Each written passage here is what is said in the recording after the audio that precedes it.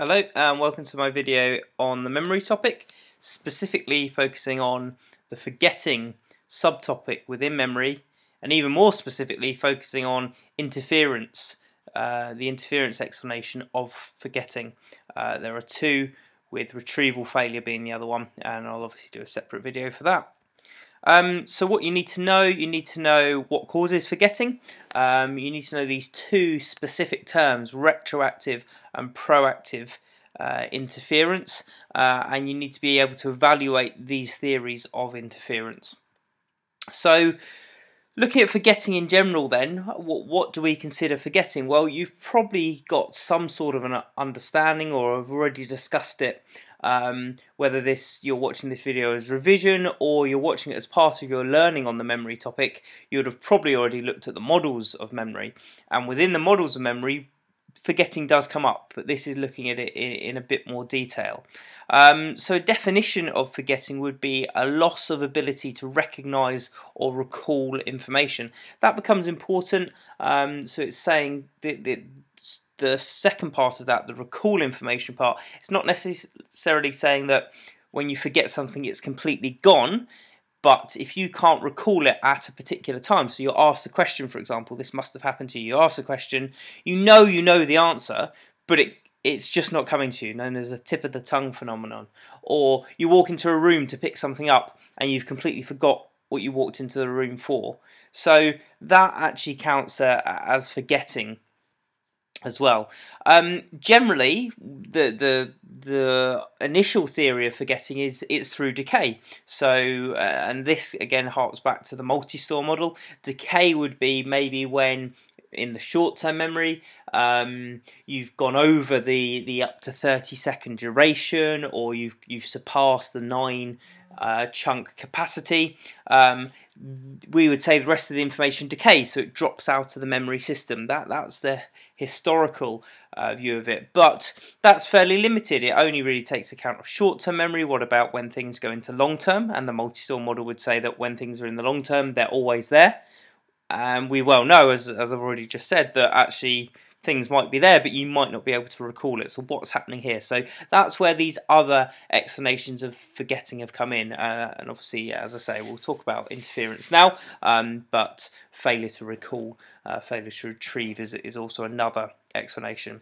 So when we talk about interference then, what we're going to be talking about a bit more today, what is that? Well, a definition of interference is where maybe different bits of information are conflicting with one another, or where one memory is distorting the other. So you've got two separate memories maybe competing, and you're picking out the wrong bits of information. That's what we're talking about with interference, where there are different memories but they are having an effect on one another, resulting in incorrect recall or forgetting interference. There are two types of interference. One is called retroactive interference and the other is called proactive interference. That's RI or PI. These are very, very commonly, quite ironically, forgotten or at least confused. There is interference about these different types of interference, retroactive and proactive. The words you may have already heard about outside of psychology. So think of the word retroactive, retro being old, past, whereas proactive, think of the word proceed, going forward. And I think that's a good way to start remembering it, and actually a good way to distinguish between the two. So retroactive interference is when old memories are affected. So the start of the word, the suffix of the word, is the type of memory that's being affected. Retroactive, the old memory is being affected, and we'll see in a moment, proactive is where new memories are being affected.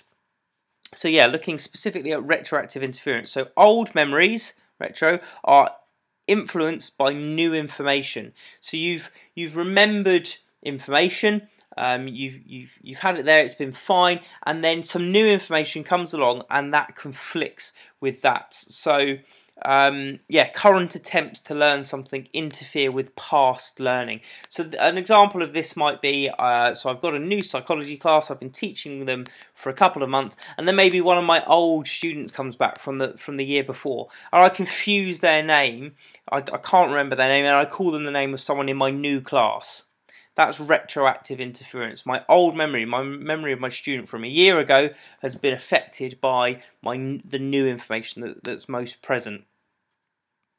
Miller and Filzecker have done studies into this, or done a study into this, where participants were given a list of nonsense syllables to learn. So short words, didn't really mean anything, and that they had to learn these words. And there were two different ways they had to learn it. Some participants just learned the word list and had to recall them, whereas other participants were given another task to do. So they were asked to describe a landscape, for example. And what they found was the participants that were asked to do something else to describe the landscape, their recall was worse. So that study would suggest that the retroactive interference is happening. The old information, which the word list would be after they had looked at the landscape, is being affected by that task, by having to describe the landscape, and that was seen as supporting evidence for the idea that retroactive interference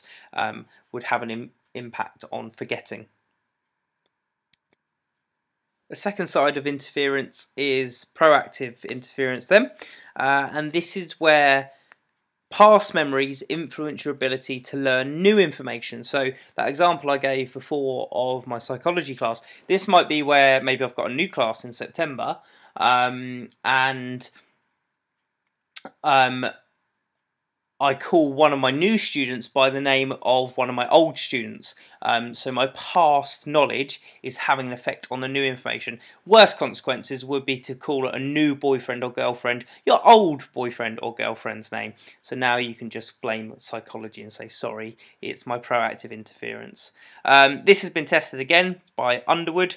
They got participants to learn a word list, say 20 words, got them just to recall the list, and there was about 70% recall. What they then did with another group, they got them to learn the same word list, but before they got them to learn 9 others or 10 others.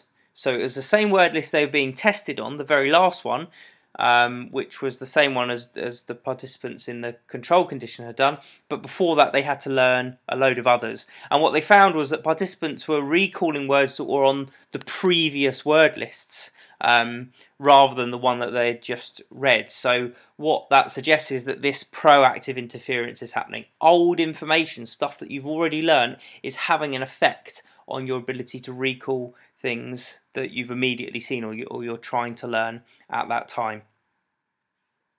Something which is thought to have an effect on both types of interference is similarity. So if the information you're trying to learn is similar to the old information, or new information similar to old information, or I don't know what I'm trying to say here. Basically, if the information is similar, you find it more difficult to learn the words or learn the information.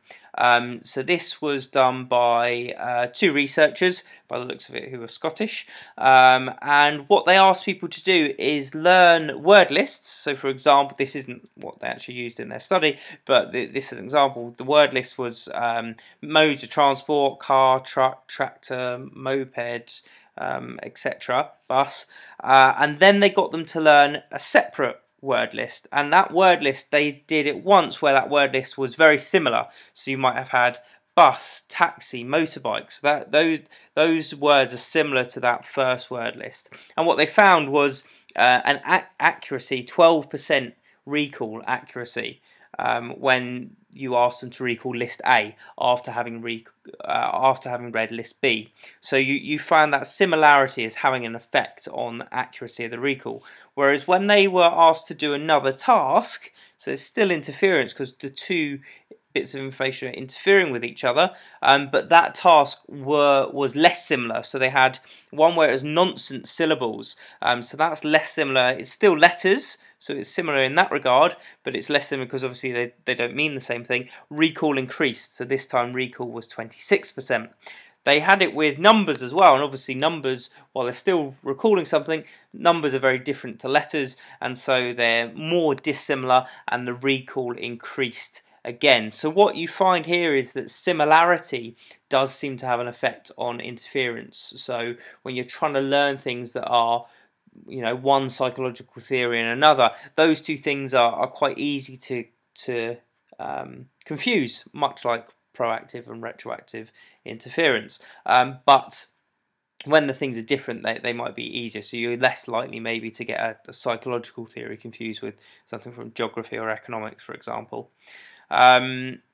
What this does do, it goes back to decay. When I first mentioned forgetting, decay was thought to be the reason for forgetting, where this sort of research actually backs up the idea that interference is more likely. If decay was the only reason, what you would find was it wouldn't matter what the words were, what was interfering with what, the length of time and the amount of information, that is accounted for by decay. But the fact that if information's similar, it's more likely there's more forgetting, that adds weight to the idea that interference is a better explanation for forgetting than decay alone. There was real-world application for this theory as well. So lots of that research, in fact all of that research I think has been lab studies.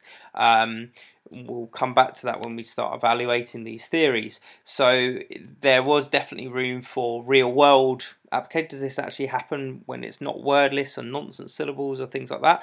Badley and Hitch, obviously famous for the working memory model, but they're back together here, back at it again. But actually testing interference. And in this study, they focused on rugby players. And what they did, again, it was this difference between maybe interference and decay. They asked rugby players to recall teams that they'd played against over a season. Now, a season is the same length for every rugby player. And so if decay was the primary reason for forgetting, you would expect a similar amount of recall from all of the rugby players, because it's all been the same amount of time. What you actually found was different levels of forgetting, and the reason for this is because obviously different rugby players have played a different amount of games, potentially against different teams due to injury, due to illness, due to suspensions, things like that, not being available for games. What you find is that some players will have played where others wouldn't, general squad rotation, etc. And what they actually found was that the players that had played more, there was more forgetting there. So proportionally, they forgot more of the information than the players that had played less. This backs up the idea of interference. This backs up the idea that interference, that similar information, rugby clubs that you might have played against or not, are contaminating each other and having an impact on whether the recall is accurate or not. And so this theory, it does a lot to add to the support of interference as an explanation for forgetting, because it is not only is it real world, but it goes in the same direction. The results are very similar than what you found in the lab. Okay, and looking at evaluation for the interference theory of forgetting them. Well, as already mentioned, probably the biggest strength is that there is lots of research support for both proactive and retroactive interference. Lots of lab studies, so there's lots of high control, things like nonsense syllables. You need to think of why they may be used. Generally, it's so that people start from a level playing field. If you use actual words, some people will know these words, some people won't, some people have more experience from them. So there's lots of lab studies, lots of high control, so we've got good internal validity. So we're pretty sure that the effects that we're seeing, that these findings that retroactive and proactive interference do have an effect on forgetting, that's happening certainly in the controlled lab experiments.